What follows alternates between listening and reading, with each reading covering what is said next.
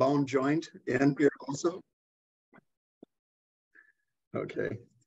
So she's here also. Hi, Lorraine. Hi.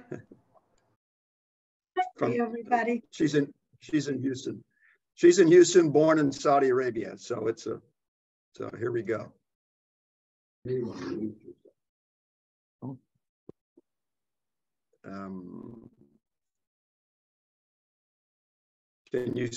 Can you see my screen now?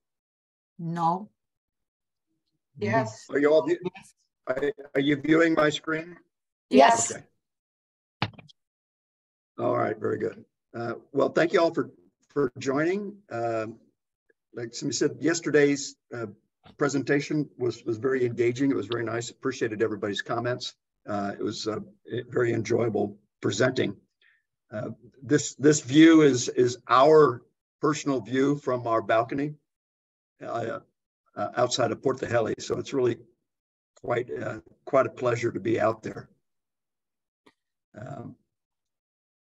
What I'm going to talk about today is, of course, Greece 2023. And what I've provided is both the English and the Greek spelling, in case you're looking at a map, and it only indicates the Greek. You'll see that with every town that I'm talking about. The focus of my presentation is on the mainland. You can find plenty of stuff on the islands, always YouTube or whatever, and not so much information discussed about the mainland. And I love it. I love driving around different parts of Greece. My wife and I crisscross continuously, finding new places. I find the people are very enjoyable. The food is excellent. The further away you get from the real touristy hotspots, I think the better the food is. I'm going to talk about the highlights, some newsworthy highlights, cover a couple of maps. And then when I started doing this, I wanted to talk about so much of Greece, but it got to be too long. So this time I'm only focusing on the Attica area and the Peloponnese. I can next time talk about Macedonia and Thrace and Central Greece. I'm willing to do that, but I just cannot cover everywhere. There's too much to cover, like I said. And I know particularly that we have some Greek guests here. I'm going to miss a lot of probably their favorite places, but bear with me. Because of the time constraint, I just picked some places that I had personally been through and had some pictures. And it's a beautiful country, but I just can't cover it all. Not in one presentation. So these are links to articles that I found. I'll talk about a couple of them. And in the saved presentation, you'll be able to copy and paste the links if you're interested in those. I will talk about how Greece is listed among the best places to retire. It's one of the 10 cheapest places to live in Europe. I'm not going to talk about it, but here's some interesting stuff. I mean, the top 10 ski resorts in Greece. You don't think of Greece as being a ski haven, but they've got some great mountains and they get a lot of good snow. There's an article on the Michelin guide on some restaurants. I don't talk about that, but you can click on that. And then really what the beaches are like here in the wintertime. Not that you necessarily plan on going swimming, but they're not going to be that crowded, and they're just as beautiful in the wintertime as they are in the summer. So it's really a very interesting article. So why is Greece a great place to retire? It's beautiful, of course, and good value for your money. And it's got some of the best food in the world and a lot of history, to keep you busy. Of course, if you're moving here, you'll be like us, and you'll do your fair share of island hopping, which is exactly what we're doing now. And so that's a lot of activity. And you can live on about $1,900 a month. Now, I challenged that yesterday before the presentation just to see if that's a legit comment. And I picked Central Athens as a location.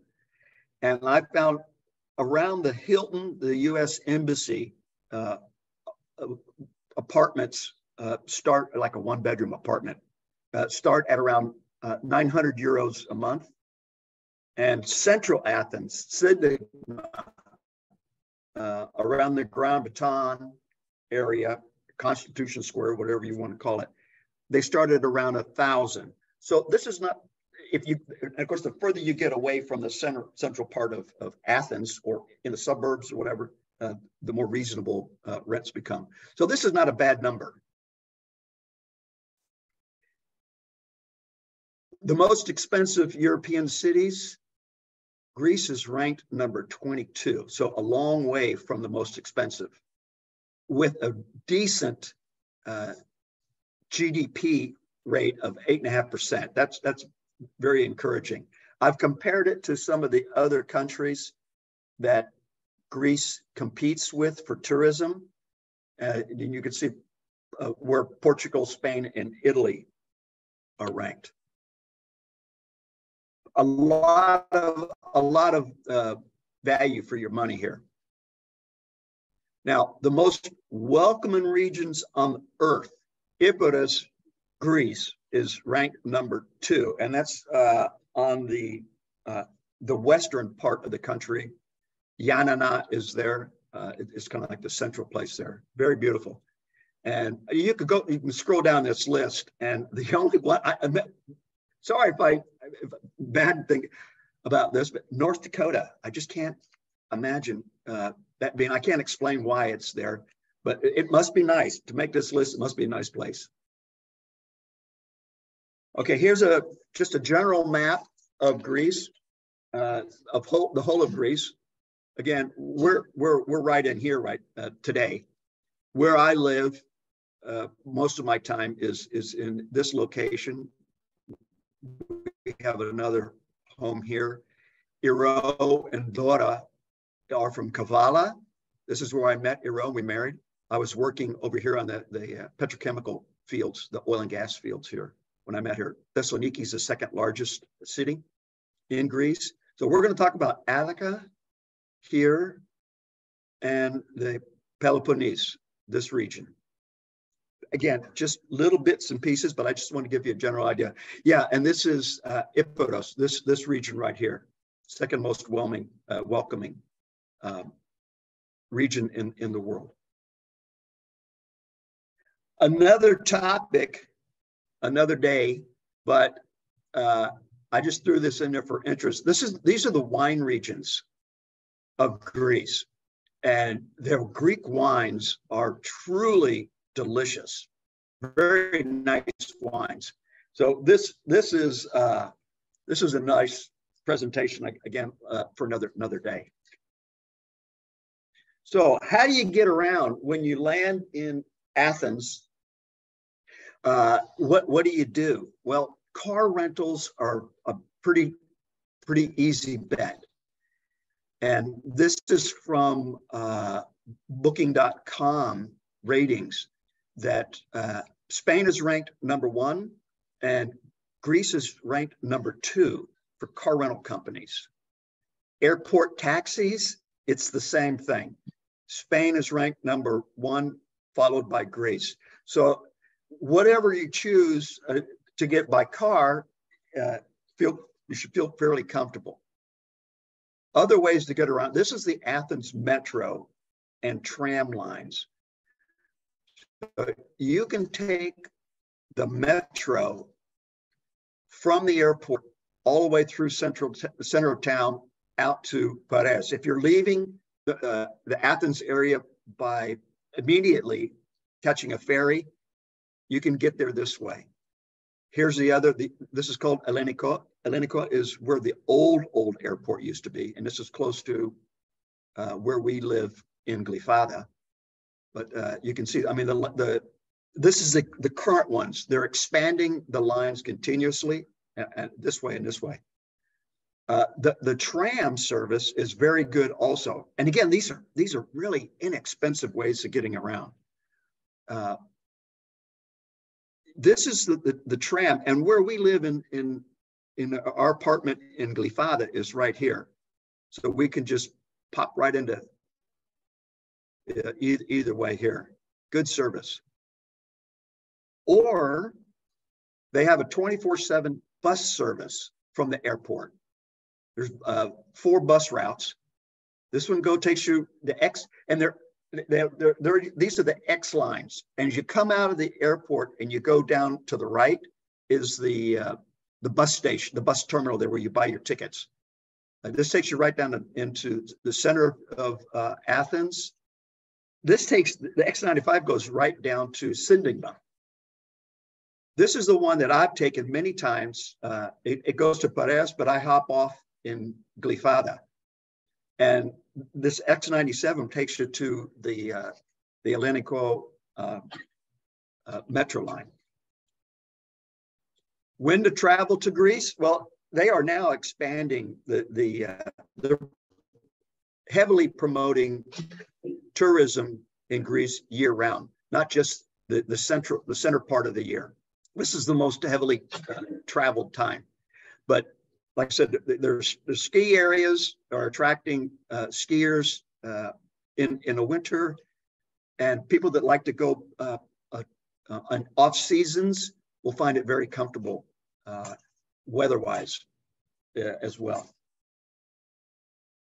Okay, now to Attica. This is Athens. Again, we live, Glifada is here, Vouligmeni, Eros Club. Here's, there are 2 ferry ports near Athens, Rafina to the east coast and Paras here on the, not the west, but the west side of Athens. So you can see, and here's the airport. So airport is pretty central. So this is Attica. Here's Aegina. I'm going to talk a little bit about here. And Sunio, the Cape of Sunio is here at the key. So Elefsina, Athens, Sunio, and Aegina are the 4 topics I picked, or the 4 towns for this topic. And we always talk about food when we come to Greece. So this is my daughter, Christina, our eldest. We were having dinner. Delicious. This is a problem. I mean, the bread here is so delicious. You just can't stop eating it. We had a beautiful cabbage salad, zucchini sticks, fresh cod bacalhau, and it was fabulous. This is in a restaurant that's just down beneath our apartment. So Elefsina, of course, has a long history, but it's picked to be the 2023 cultural capital of Europe this year. It is really, it's an industrial area currently, but they're trying to give it a new life again. And it was very famous historically. They had ceremonies there that sought to find the mystery, to explain the mysteries of death. And this was a festival that you prepared yourself for, and it took nearly a year to prepare. So they're trying to bring back the old historical side of Elefsina. And this is just as you're leaving Athens, coming out through Paras and out towards the west. They have events going on all this year. Athens, Athena. These are, unfortunately, these are stock photos. I don't have my camera with me, which I have tons and tons of pictures. But this is a picture I took. We went to Herodion for a concert there. It was packed, beautiful, beautiful theater. Yanni's, the one album Yannis at the Acropolis. Is he played? Yeah. He played here also. There's continually concerts. And then afterwards, we were walking down the back way, and we stopped so I could take a picture of my wifey Ro with the night lights. So what do you do when you come to Athens? There's everything to do there, but some of the key points. Sorry? The Parthenon on the Acropolis, of course. Like I mentioned, is on the side of the Acropolis. Plaka is a great fun place to walk around, do some touristic type shopping, and yeah, lots of food. The Acropolis Museum is a great place to go spend some time. I'd recommend everybody going there. I go there, and it's a 3-hour trip for me. The Benaki museums, I believe there's 7 different Benaki museums that cater to different interests. The archaeological, of course, some other museums, and then this Stavros Niarchos Foundation. I'm a member of this cultural center because I'm a senior, and I got senior discounts. So I pass all the information around to the family. And then there are a lot of, if you're coming here and you want to, if you're in Athens and you want to attend Rotary meetings, there are, I've listed 10 here, and there are 107 clubs in this district. So yes, yes. Yeah, we have witnesses here. So yeah, this is it. They're very active Rotarians here. And here we were. Oh, there's Dora behind us.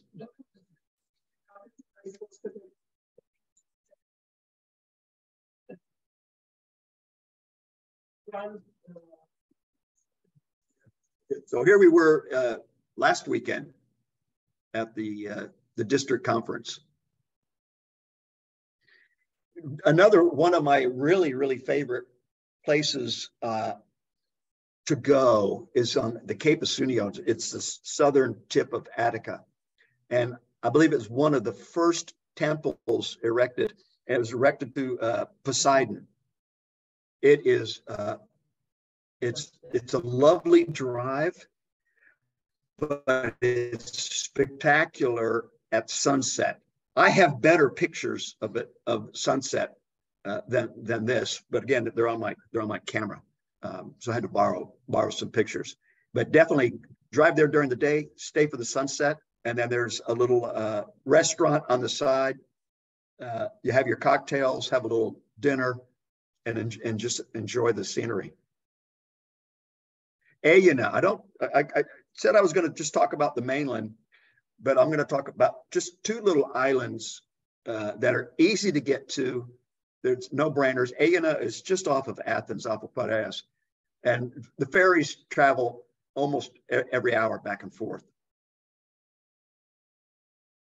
These are a few of the things to see when you get there. A particular interest is Agios Nektarios' monastery, because he was the first modern Greek saint. And this floating green grocery is really cool. You just walk along and you see all these boats backed up selling their wares. And this is what the harbor looks like. And it's an artist, it's kind of an artist haven. And you see artworks everywhere. And here's Iro enjoying, we were visiting one of our friends that has a hotel there. It's right on the sea. And actually the pool is saltwater pool. Beautiful, beautiful place. And I talk about the pistachios. And if you love pistachios, you're going to really love these. They're famous for their pistachios. They sell them worldwide. they're graded A and B. A grade A means it's naturally popped open. A B means that they've used a little of outside source of heat. But the flavor is very unique. Now, the trees all originated from Iran, but what makes them different is the dryness and the soil. The soil there is unique. So buy pistachios from A&F. Don't buy them from California when you're there. Now we're going to go to Peloponnese. Again, Portaheli. This is where we're from, where I live most of the time. You come from Athens, Elefsina, across the Isthmus of Corinth. Oh yeah, and we were over here last week at the Rotary conference, yes, Lutraki.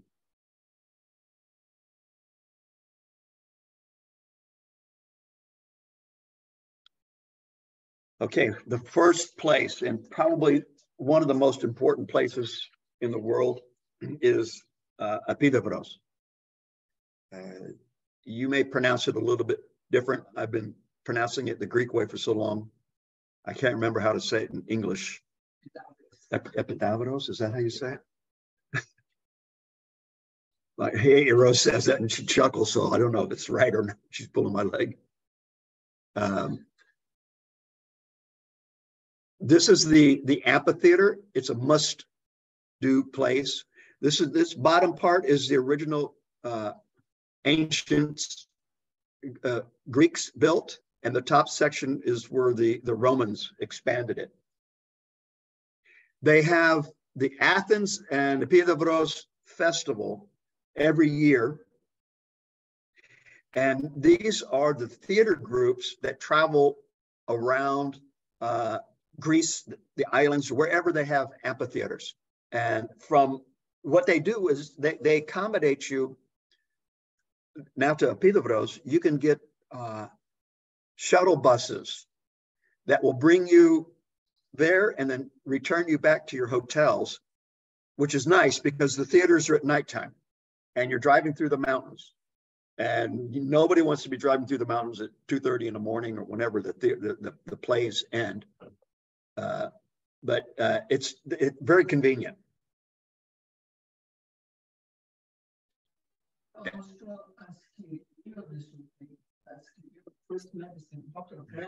Yeah.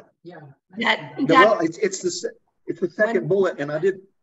When Mom speaks, you can't hear her. So if you want to repeat what she's saying, please. Yeah. So I said that in the theater,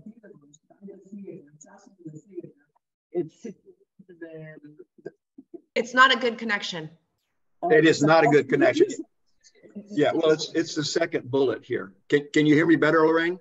Yeah, your voice is clear. Rose is not. Mom's. Well, what I mentioned earlier, it's an unsecured network in the hotel, and it's not a good connection. So I'm hotspotting through my phone, and I apologize. Yesterday, I even had some problems from Portaheli, and that was on my own line, but we'll make it through. Thanks, Lorraine. So this is a museum there at Epidavros. Greece has forest fires like July, August, when it's very dry, and there was severe fires were encroaching on this museum, and the forest firefighters were all out. I mean, they were throwing all the resources around protecting this very, very museum.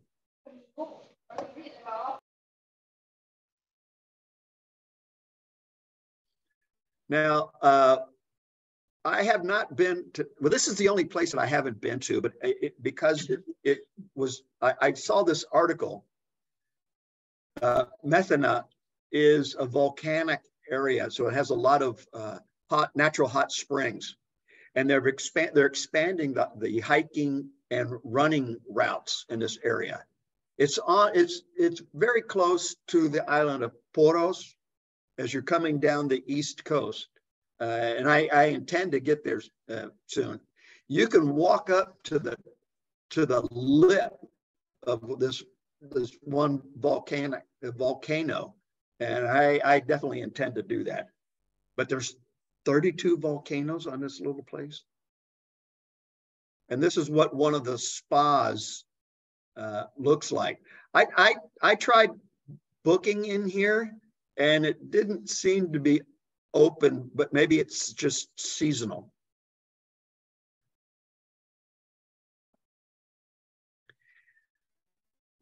Monavicia. We went here one time for Easter, Pascha.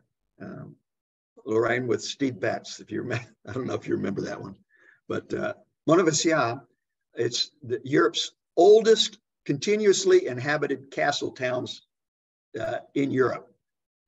It's here. It's this one.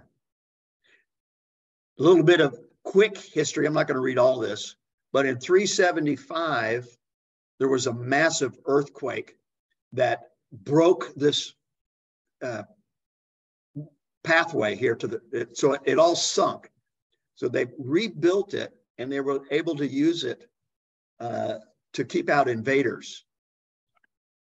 And it developed as a seafaring community. A lot of history in all these places, but you can certainly read this later. Monavicia, only entrance. And I found this again. Here's the links to the information. Again, the best pictures are mine, and they're on my camera, unfortunately, and I didn't pack it on this last trip. But it is really beautiful. You cross this walkway, this pathway, and there's a lot of little coffee shops, cafeterias, little quaint restaurants and shops. Beautiful setting. And I've climbed up on top of the castle here and walked around. Next stop is Mani. This region, we went there a couple of months ago when we were in Greece. We went to Sparti for baptism, and our friend from Sparti said, you got to go see this place. Again, the history, a little brief history in here, but the people from this region were very independent. They self-governed, and although during the Ottoman Empire, the Ottoman occupation of Greece, they conceded, and when they did that, they were supposed to pay their taxes, and they paid one time. And the Ottomans just decided it better to just leave them alone. They claim there that the Greek War of Independence started there first on March the 17th, 1821 versus March the 25th. Yeah, in the rest of Greece. Here's Iro and our friend Vula. You can look at the very rich stone construction there. They built their homes very vertical with few windows, so they were easy to protect.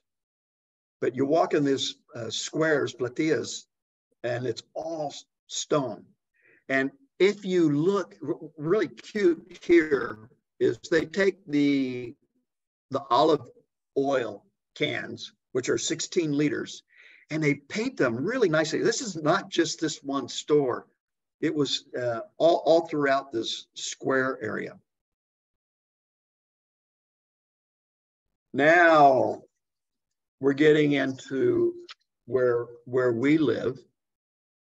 I'll talk about, this is the second island I'll talk about, Spetses, and Portaheli, including Credidi, Quilada, with the very No, Amanzui, the 7-star hotel. Hermione, which includes Agassiz, where Lorraine was married, and Petrothalassa, and then Napoleon. And this painting here is by Christine, our daughter, and these are the little water taxis lined up in Costa, which is just outside of Portahelly, to take you to the island of Spetses. So here we are in Spetses, Lorraine with her family by carriage, going around in a carriage. This is really common form of transportation. Or during the season, you can do the buses around. You can rent a little scooter, hire a bicycle. Yeah, no cars, except there's some taxis allowed, a limited amount of taxis. I prefer to hoof it. I walk everywhere, but because it's just really gorgeous. This is the Posidonion Hotel, very famous hotel, and related to the Grand Breton in Athens. Great place to have cocktails up here because you sit out and you look across the sea. And this is an aerial view of from the old harbor, which is really popular at nighttime. Great restaurants, a lot of nice clubbing in here. And then this is the new harbor. This is the old harbor, the new harbor. What to do, activities. I can't believe I missed this one. Not that I would compete, but it would have been great to go over to see the triathlon there. There's the regatta in June. The Armada, which is a reenactment of the Spetsens attacking the Ottoman Empire ships as they were sailing by. And then there's a mini marathon coming up in October. The Armada is the second Saturday of September. The island of Spetses, this is the bus routes. There's one goes this way and another bus goes this way. This area over here is great for water sports. This one is, Paralia is supposed to have the most beautiful beaches. If you have a little boat on your own, this is supposed to be a very beautiful, secluded beach. And then over here for the organized bars and activities.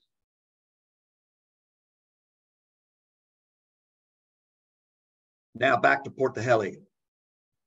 Another one of Christine's paintings is on the Bax Harbor behind the church. These little fishing boats, scafos, they're called. She's painted that, and I think this is the one where she captured. Is this the one that has you out in the water? Then maybe it's another one. And then another activity over here is this Yaya's family farm. This is an organic farm. It's a great place to bring the kids, where they'll let the children come in, feed the ducks, the geese, the chickens, horse riding. Yeah, Constantine did horse riding this last summer. And then you go in and the kids can pick up the eggs and they'll make breakfast from the eggs that you pick. Very, very fresh. This is one of the many beaches in Portahelly that we enjoy.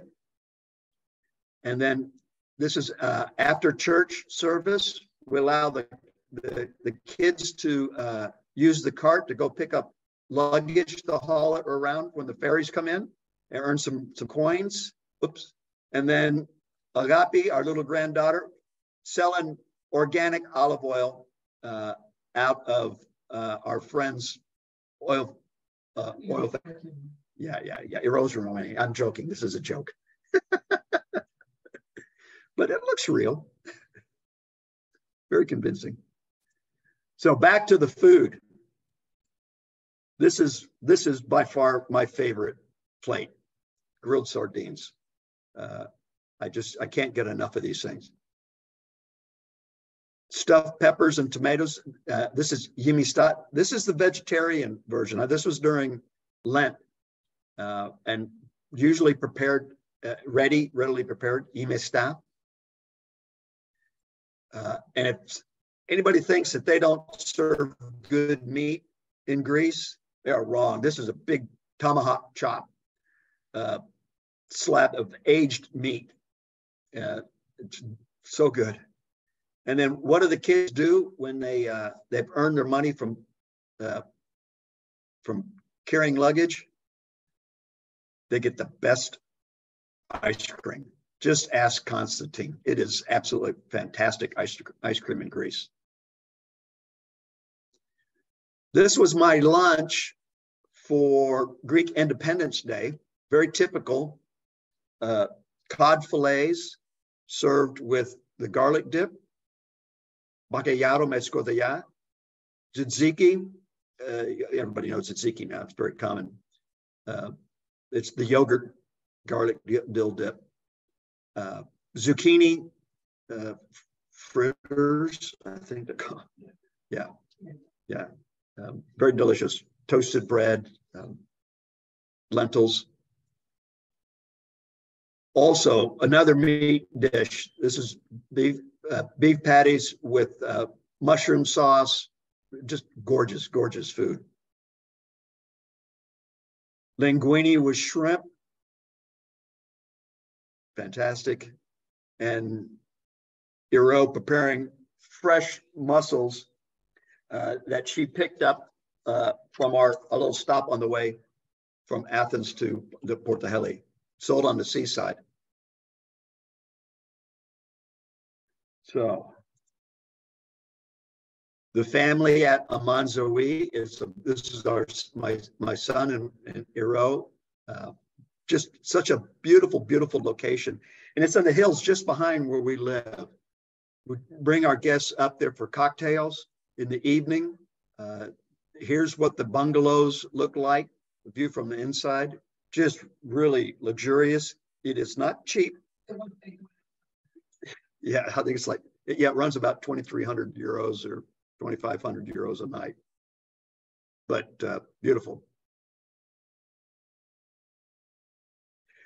One of my favorite photo taking opportunity locations is Ermioni. This particular place, this is where we go to eat very often. It's just the blues that you can capture there. If you're a photo bug, this is definitely high on the list. Our area, actually, going back to Porta Heli, our area, it's famous. It's a very popular area. There's a German photographer that set up a site for doing his Mercedes shoots there for their advertisements because of the light that's available there. And here is fresh octopus hanging up on the rack to dry. You go pick what you want and they'll cook it. Delicious, beautiful. Naplio, it's about 45 minutes to there from Porta Heli. It was the first capital of the new Greek state after the revolution. And it was the capital from 1823 to 1834. They then voted on where the capital should be seated, and that's when it moved to Athens. Athens at that time, because of the tremendous losses of life fighting the Ottomans, there was only 7,000 people at the time living in Athens when the capital, but they had a vision, well, what they were going to do to rebuild the country. But Naplio goes back to the Argonauts, and they supported those expeditions. It's a very beautiful place. Here's the Borzi. Borzi is an Ottoman, Ottoman prison. This is the fortress up on the hillside. Super. That's one place I have not hiked yet. It's pretty imposing. And then the coffee shop restaurants.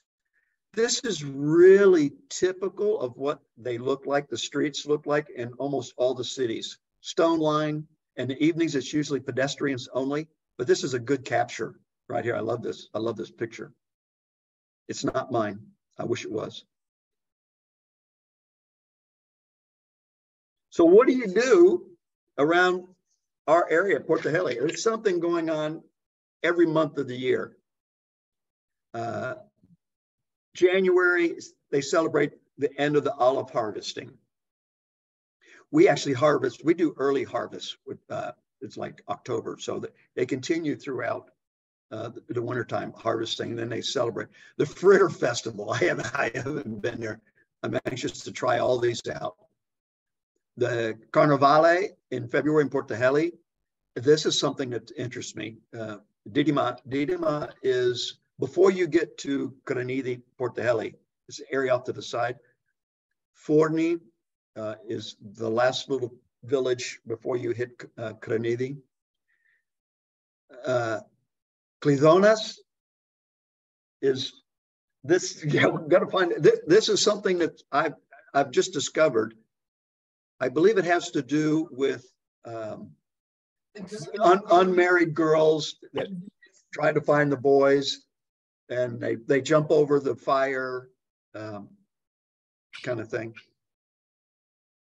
And then there's this international festival in Porto Heli. It's free to the public. These are usually musicians and very, very good musicians performing there. I've been a couple of times to the Fisherman's Festival.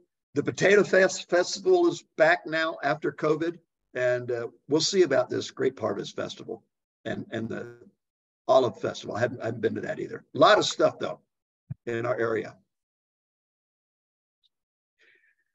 Now turning just a little personal note. This is one of our residences. This is our the first place that we bought in Porto Heli. It's our townhouse that we rent it out now, but it's rented through the summer to Amanzoe actually, but it's a lovely location.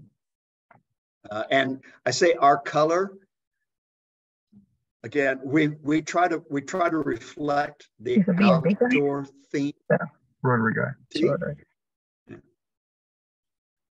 Try to reflect the outdoor theme inside, and it's just gorgeous. This picture here is taken from our balcony.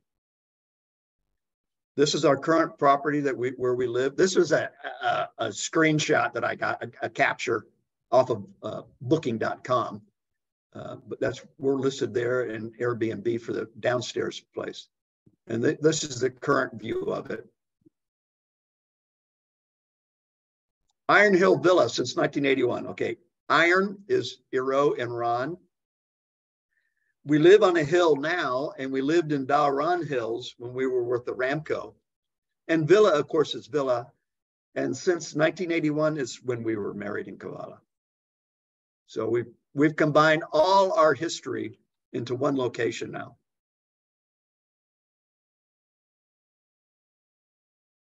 So here we are. Our contact information if you're interested, and sunset in Porto Heli, just a beautiful location. And I am Iro, I'm the Greek, but this guy, I tell you, he's assimilated immensely well with the Greek culture. Okay. I'm gonna stop sharing now.